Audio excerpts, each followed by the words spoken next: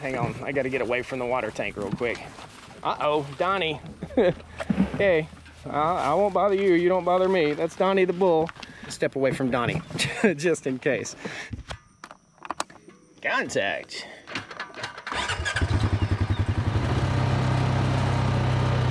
Tammy, don't leave. Tammy, come back to me.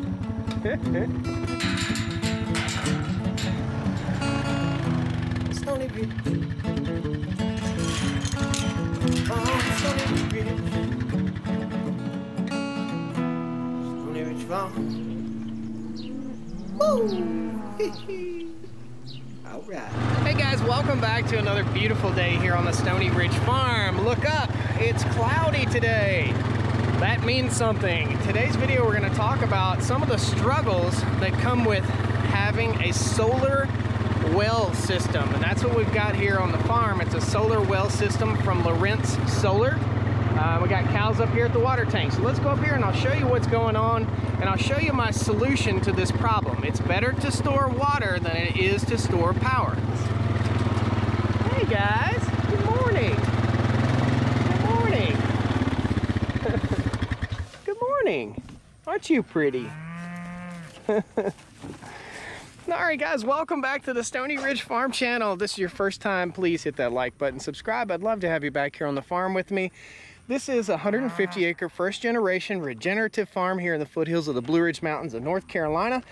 And these are my pastures. These are my cows. I've got about 55 cows right now, and I'm having a lot of success with it, really a lot of success. There'll be links to other videos about the farm here at the end of this. Today what I want to talk about is the water system on the farm. There's a lot of curiosity out there about the water system too. So let's just get right in the meat and potatoes here.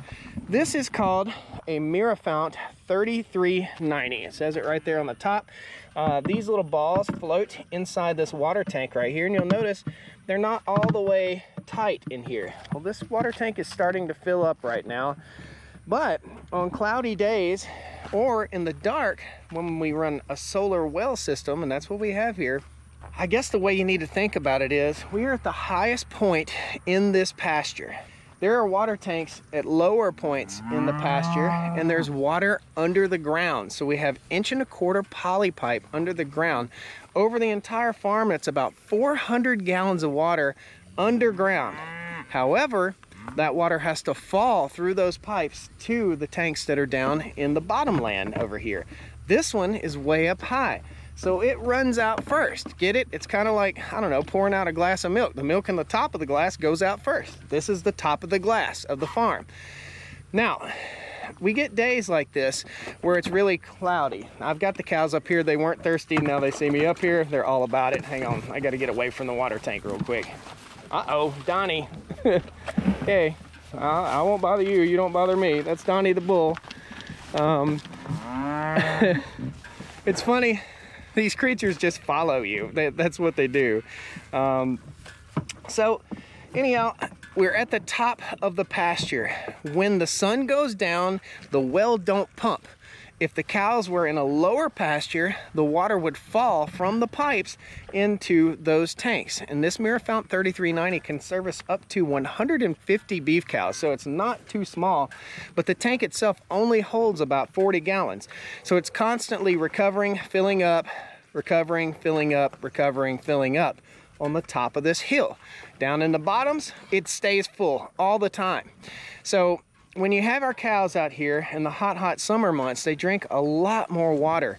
And what happens is the cows will hang out in the shady spots in the daytime, and then in the evening time when the sun's going down, they'll all come and they'll mob drink, which I've got them trained to do evidently for this video. So they mob drink. They come in here and they push around and they shove and they drink up all the water that's in that tank just like that. Okay, and some don't get as much water as I think they should. Now, are they fine? Yeah, they're totally fine. But I would like them to have full access to water all the time. We're gonna ride over to the solar well now, and I'm gonna show you guys this setup. It's from Lawrence Solar, and what we've decided is that it's better to store water than it is to store power. It's cheaper to store water. This is Sweetie. Hey, Sweetie. How you doing, girl? I haven't seen you in a while. What a good cow. I love my animals. I really, really care for my animals. Anyhow, you can see we got the shoving match right now. This is what happens. Tickle, tickle. What was that? This is Donnie. He's our bull, and Donnie's got his head buried up in this thing. This is not pumping right now, okay? If it were pumping, those balls would be floating all the way to the top. And the cool thing about having a mirror fount waterer like this is you can look out into your pastures and you always know whether your water tank is full. I'm gonna step away from Donnie just in case. So you guys can see they're all pushing, shoving. They're gonna mob drink here for a minute. They follow me through the farm because they think we're gonna move to a new section of pasture, and we are gonna do that in just a minute. But right now, they're all pushing and shoving, and that's just what's gonna happen for the next half hour or so. This thing is slowly filling up, but it's not pumping at its full capacity, and the reason is because of those clouds. We have 4 days of cloudy weather. We got a problem. Each one of these cows is gonna drink in the hot, hot summertime upwards of 25 to 30 gallons of water per day. Let me show you the solution. Hey,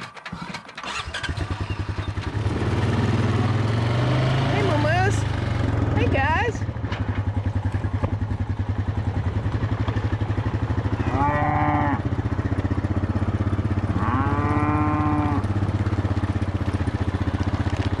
Hey, little cows.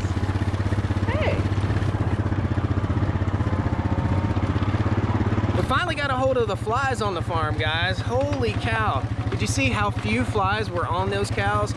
That's a tenth of what it was a week ago. So we kind of got it under control now, which is awesome. The pasture sanitation chickens are working. Let's get through this gate and we'll run up here. The well is on the other side, all the way up here. So pipe is ran all the way this whole entire distance that we're gonna travel.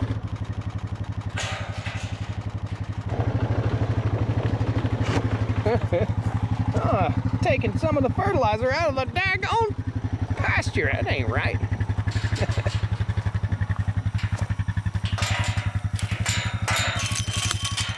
Every gate has a lock on it here on the Stoney Ridge farm. I don't use Grandpa's old lock with a key. I use combination locks.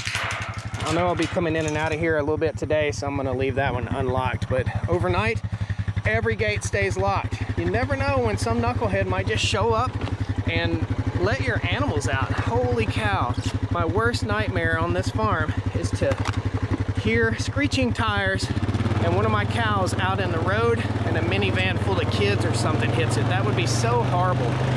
Let's get on over here to the well.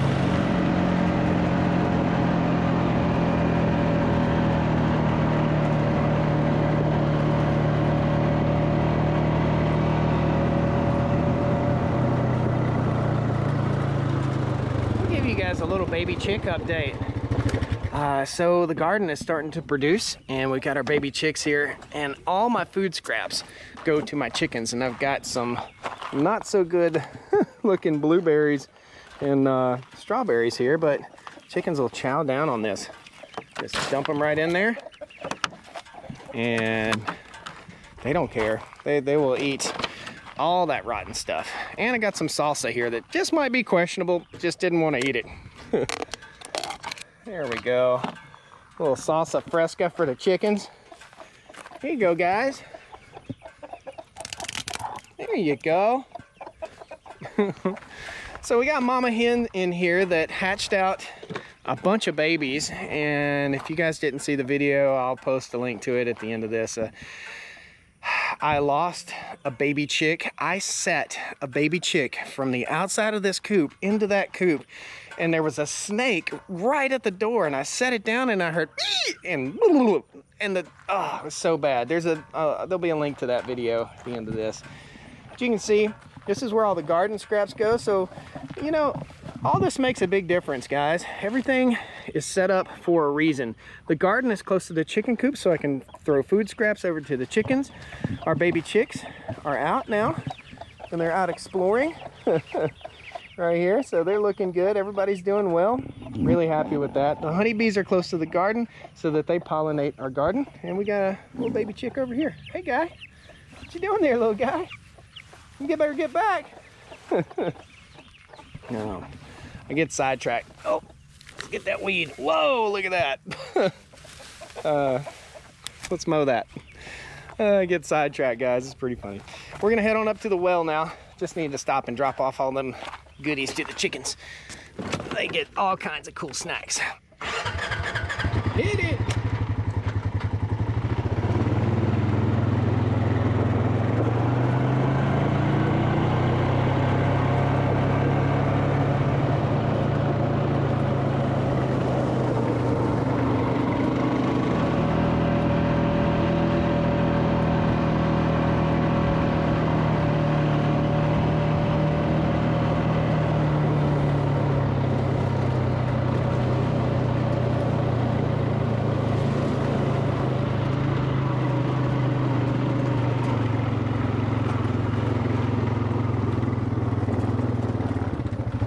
We got a different kind of water tank here. I'm gonna show you real quick, and it's looking pretty dingy and pretty cloudy right now. And this also tells me my well is not pumping currently in this cloudy condition. So here's what we got. This tank will be full here with very clean water very, very shortly. There's a goldfish in there, right down there, and that goldfish kind of maintains the clarity of this. I'm also gonna put some snails in these, like creek snails, to let the snails get in and help clean everything up too. So to keep your water tanks clean like this, I don't have that ball floating on the top. In other words, this is 400 gallons of water versus 40 gallons of water. There's a lot more water in this tank, but it's open to the air. So I keep a goldfish in there to keep the mosquito larvae out of it. And as soon as the cows drink, it's pumping fresh water. Up here is the solar well, and we'll just walk up here and show you. This is all, again, from Lawrence Solar, and I have a video coming out soon. I'm installing a remote monitor system on this so that I can just look on my phone at any point in time and know whether my well is pumping or not. That's something that's really, really cool. So these solar panels, there are 1, 2, 3, 4, 5, 6, 7, 8 solar panels and a control box. That control box has a red light on it currently. There's a sensor over here on the other side of the control box that reads how much light is being produced. And in other words, if you can't run low voltage, if you run too low of a voltage, you can damage your pump. So that sensor tells the pump when it's okay to engage, when these solar panels are producing enough voltage. And currently, under these cloudy conditions, and it might even rain here in a minute, it's not pumping. Now, as the sun peeks through, you can see it coming through the clouds a little bit right here. The green light will come on and it'll start pumping. It's pretty cool. It doesn't take very much pumping for that thing to fill every water tank on the farm. However, we've got a secondary solution I'm going to show you guys. It's cheaper to store water than it is to store power. I could put a battery bank up here and let it charge and discharge and use it all the time, and we could pump all night long. Or when I get in a pinch, like a cloudy day like this or a super cloudy week, here's what I do.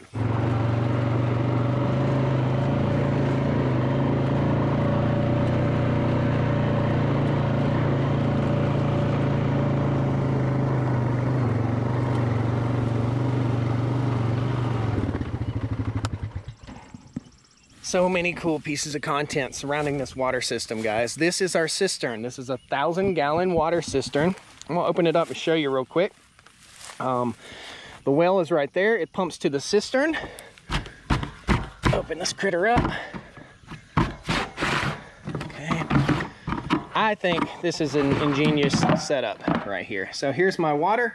It is clear all the way to the bottom down there. Now, is it cold? Yeah, it's probably 55 degrees, 60 degrees, something like that. We have a plug in here, yes. I'm gonna go ahead and tighten this back down. This was from Northern Tool and Equipment, and this isn't buried all the way underwater or underground. Why is it not buried? I wanted to put this tank in. It's a 1,000-gallon tank, but it's not a buriable tank. So I came in around it. I'll post a link to that video, and I put sand down in the bottom, and I set this in, and then I backfilled around it with not sand, but good fill dirt, not rocky fill dirt. It is buried deeper than the frost line here in North Carolina where I live. So what that means is I don't have to worry about this tank freezing, and I always have a backup water tank. I have underneath this bucket, a valve, and I created this whole system right here. So this is a valve control. Down in here is a shutoff valve, and again, if you want to see the entire video, I'll post a link to it. But this is something I made out of an old bike rack. And what we're going to do right now is we're going to turn this valve one way or the other. Oh, hang on. I need both hands for this one. There we go. There we go. Okay, I'm gonna leave that in there. It's okay, won't hurt a daggone thing in the world. Right now, we got water flow. So this 1,000 gallon storage tank right here serves as a backup, okay? So when the power goes down like this, it'd be like when the grid goes down. When it's cloudy for a couple days or the cows need their water tank filled, I can come up here and drain this. It's 1,000 gallons. Now I gotta keep an eye on it, and the goal with this entire system is not to have 1,000 gallons of backup water. It's to always have 1,000 gallons in this thing, so that overnight the cows will always have water. Eventually, I'll have a sensor that comes from the well controller all the way over here, and it sits in the tank. It's a float sensor. It sticks up until it gets down to where it falls over. And when it falls over, that lets the pump know, fill this tank up. So in order to make this work perfectly, the goal was to come from that pump to this tank, which is the highest point on the farm, and then let the water fall via gravity all over the farm. It's really neat. All you'd have to do, so let's talk about wells and water. That well is 360 feet deep, but the static water level in that well is at 22 feet. In other words, where the water sits in the pipe in that well is only 22 feet. So the well pump really won't have to work much at all. It only has to push up that 22 feet, and the rest of it falls to the rest of the farm, therefore saving my well. I could have drilled that well anywhere on the farm. I could have put it way down in the bottom land, way down there, no problem. Might have even been a more productive well. However, I am saving my pump by putting my well in the high spot on the farm right here, and also saving my pump by just pumping to here and letting it fall to the cows. So right now, all the water tanks that are below this, which is every water tank on the farm, they're all filling up right now. And this 1,000 gallons, we can just open that up real quick again, and you'll probably see that the water level has dropped. With that 1¼ inch poly, we can really put out some water. Yeah, so the water has already dropped about that far.